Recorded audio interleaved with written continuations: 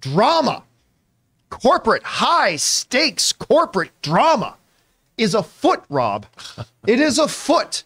Here's what's going on. So basically, you guys know that ever since Disney took over and bought Fox, they have become the majority owners of Hulu. There's a misconception out there that they are the straight out owners. They are actually not.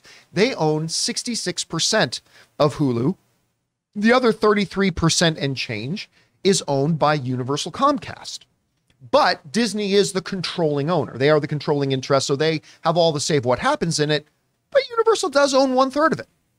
So, Bob Chapek has announced that they are, you guys have probably seen in the news, that Bob Chapek has announced that they are looking to, the plan is, and the roadmap is just to merge Hulu into Disney Plus, which is no surprise. We've all seen it coming in a lot of other countries around the world where Hulu doesn't even exist. They just have Hulu's content on a version of Disney Plus, whichever territory you live in. So it's really not surprising that they were going to do it in the US.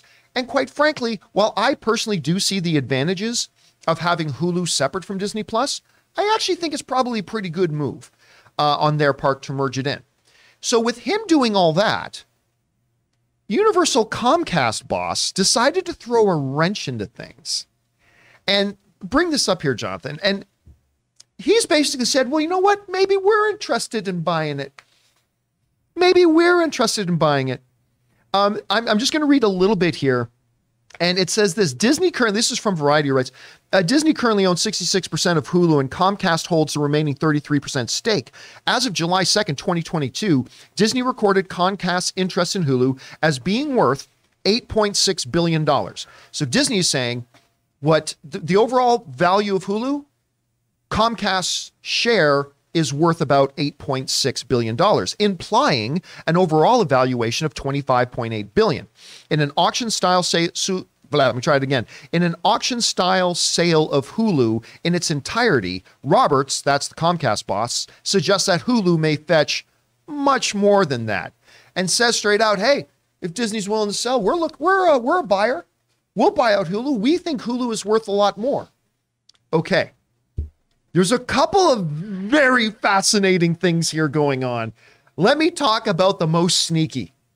Here's potentially the most sneaky. Because I honestly think, even though I have no proof to back this up, this is honestly what I think here. If you guys look back to when Disney bought Fox, you remember what Disney bought Fox for? $72 billion. No thanks to Comcast. Do you know what they originally announced they were buying Fox for? It was around 40. So if you guys remember, years ago, Disney announced, we have agreed to buy Fox for, I think the number was around 40 million bucks. Okay, we're going to buy Fox, yay, yay, yay. And all of a sudden, Universal Comcast comes in and says, wait a minute, time out. We're interested. We think we might like to own Fox. How about we throw out an offer? And according to the rules, we are allowed to submit an offer. And so they put in an offer for something in the neighborhood of high 50s billions of dollars, right? And ultimately what happened is Big Papa Iger, Bob Iger and the board of Disney had to ultimately buy Fox for about $30 billion more than they originally wanted to. And I said at the time, I don't think Universal Comcast ever intended on buying. I don't think Universal Comcast ever intended on buying Fox. I said this way back then. I said, I think they just wanted to try to stick it to Disney and make Disney pay a hell of a lot more money than they need to. And I'll tell you what, right now, I don't think Universal Comcast has any interest in owning Hulu. They're looking at it and seeing, they say our share of Hulu is worth $8.6 billion. Well, why don't we get out there and make people think it's worth a hell of a lot more? You know what? Maybe we're interested in buying. Which in turn is going to force Disney to up their valuation of Hulu. Because Universal Comcast can say to Disney, hey, you say it's only worth $24 billion. Okay, fine, we'll give you $24 billion. In which Disney's going to have to say, well, no, we don't want to accept $24 billion. Oh, so you're saying it's worth more. Well, maybe instead of giving us $8.6 billion, maybe you give us $20 billion. I mean, and what's that, Ray? It's that one eBay bidder we all hate. That's what you think Universal you're getting is. This action figure that costs like $200, and for $50, it says 14 minutes left, and then all of a sudden, here comes man, this you know guy. what? That might be me. Here comes this guy. In the last like 60 seconds. I'm sorry, guys. To the point where you actually think it's the person who put the item up for sale because they're bidding it so high. Artificially and you never the got price. it. So those dreams are shattered. You wait for the next auction and you never get it. That's what happened. I'm on that one too. I'm sorry. Raise dreams on eBay right now. So here's the thing too. This is the other interesting part about this.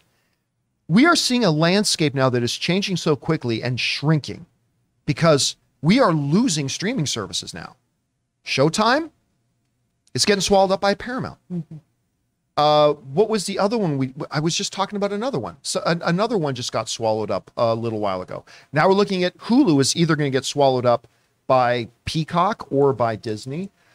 It's happening more and more. Now these smaller streaming services are now getting enveloped into the larger one, and they're disappearing. We want to take a second to thank the sponsor of today's video, Manscaped. Now, guys, you know I love Manscaped. You've heard me go on and on about the Lawnmower 4.0 and that body wash. I love it so much. And so we got to ask, guys, have you started your spring cleaning yet? The carpets need cleaning, the drapes need dusting, and your lawn needs mowing, gentlemen. And you guys know Manscaped isn't more than just one product. They have a whole lineup of products to help you guys feeling, smelling, and looking your best. And so Manscaped is proud to present to you the Performance Package 4.0, which is the only tool that you need to keep your boys looking, smelling, and feeling good this spring. Now, to start off with, you get the Lawnmower 4.0. Guys, we have talked about this. What is wrong with us? Why have we for so long been using these terrible tools that were never meant for cutting our hair down there? The razor clipper things on our electric razors. That's barbaric, guys. You need the Lawnmower 4.0. And then there's the Weed Whacker. You guys have heard our own Ray Ora talk about this thing. He loves using it to get that hair in your nose and the ear hair. And then they offer lots of other stuff like the Crop Preserver. It's an anti-chafing ball deodorant and moisturizer. The Crop Reviver. It's a spray-on toner for your balls. And of course, they've got the perfect grooming tool for your face with the Plow 2.0, the perfect razor for the finest shave on that face. So guys, get 20% off plus free shipping with the code CAMPEA. That's C-A-M-P-E-A at manscaped.com. That's 20% off and free shipping with the promo code Campea at manscaped.com. It's time to throw out your old hygiene habits and upgrade your life. Anyway, Rob, there's so many moving, interesting pieces here. Back boardroom shenanigans and like eBay dream breaking and all this kind of stuff. What stands out to you in this story? Well, I don't think you're wrong. I mean, in this case, by